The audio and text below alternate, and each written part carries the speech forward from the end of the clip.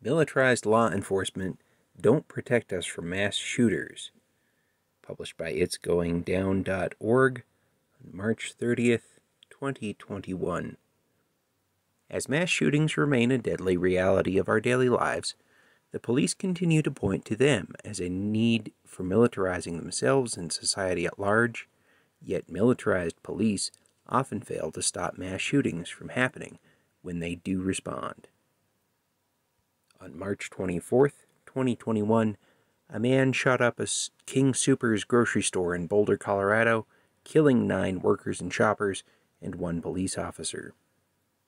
I live nearby and heard about the shooting when a comrade sent me a local libertarian's live stream of the tragedy as it was happening. About 5 minutes into the live stream, and roughly 6 minutes since the first shots were fired, 4 Boulder police officers rushed into the store. They were met with what sounded like gunshots. Then 2 of the officers ran out of the King Soopers entrance. This is likely the moment Officer Eric Talley was killed. For the next 45 minutes, SWAT from neighboring municipalities rallied outside of the King Soopers, but despite their advanced body armor, firearms, and training, they did not go inside. As gunshots continued to ring out from inside the store, militarized police waited outside of the grocery store.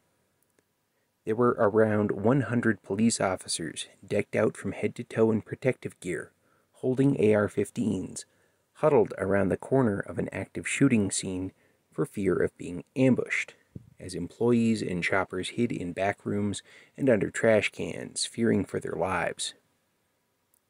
Boulder Police Department claims that no one was killed after those 4 officers first entered the building, but the slow response of SWAT to stop the shooter prolonged the danger and trauma of the innocent people still trapped inside and delayed emergency medical responses for the victims.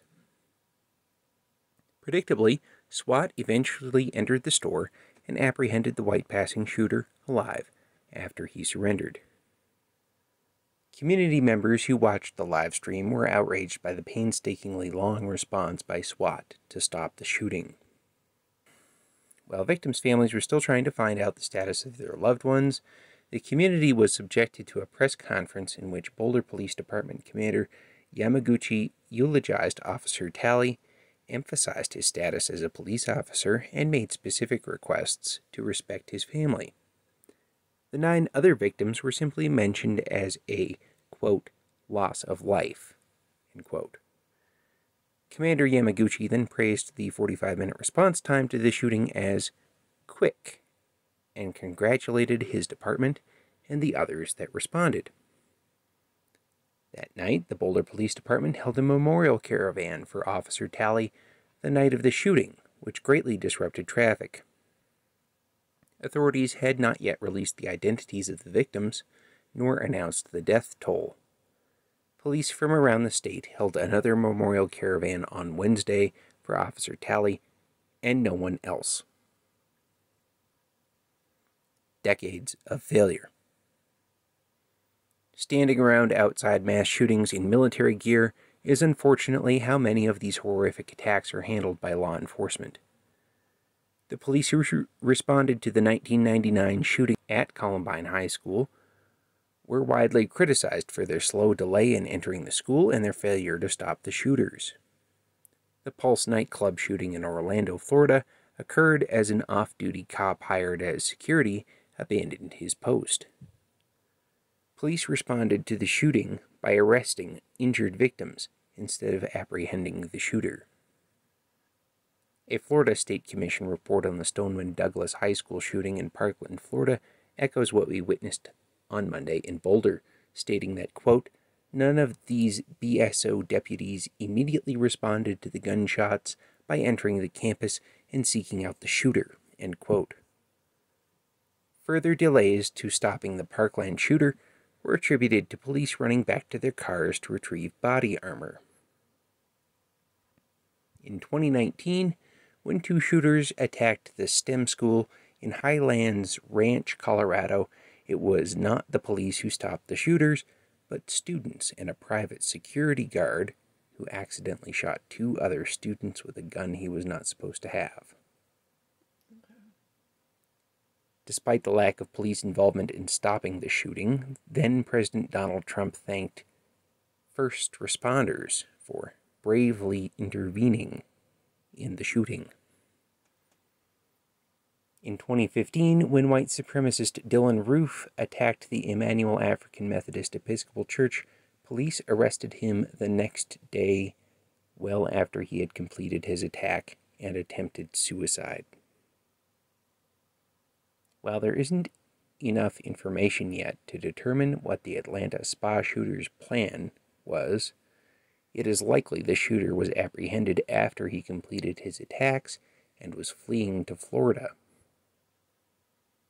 In 2013, when Sandy Hook Elementary School was attacked, police parked a quarter-mile away from the school, walking along the tree line to get to the school, and were ultimately unsuccessful at stopping the shooting.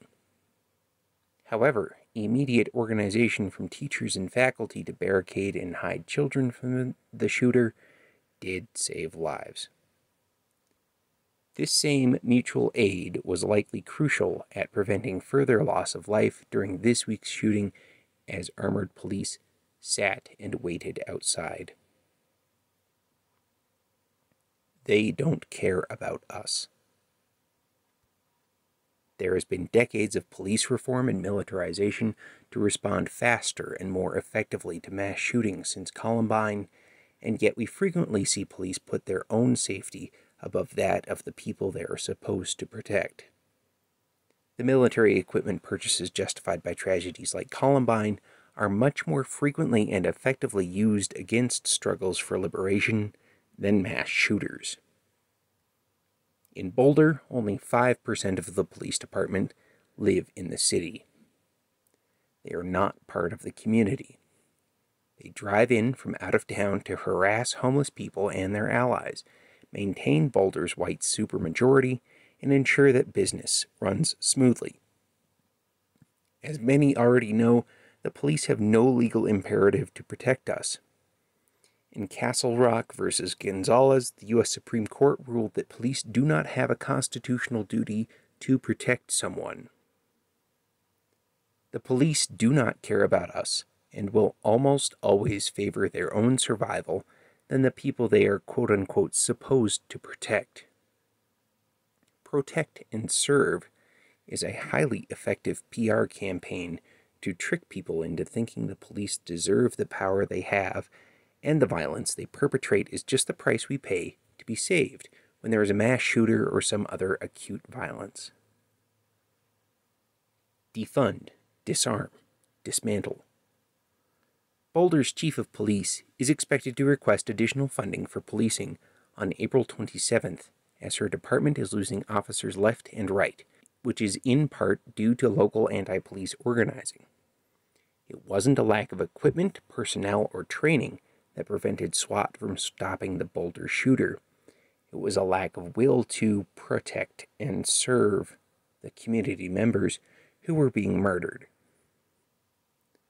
The Boulder Police Department and their allies in city government have already begun the PR spin that the police response was swift, fearless, and effective, as police departments do after every crisis.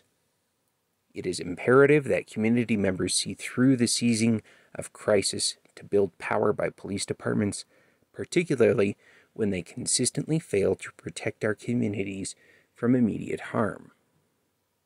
The rote back-patting of law enforcement for their supposed bravery at the end of every tragedy is a form of myth-making that serves to make people feel indebted to the police and, as a result, more compliant to their orders and the white supremacist hegemony they enforce. Every dollar given to the Boulder Police Department in the false hope that it will stop another mass shooting will be used to maintain the force's disproportionate stop and arrest rate of black people and their scorched earth policy on people experiencing homelessness.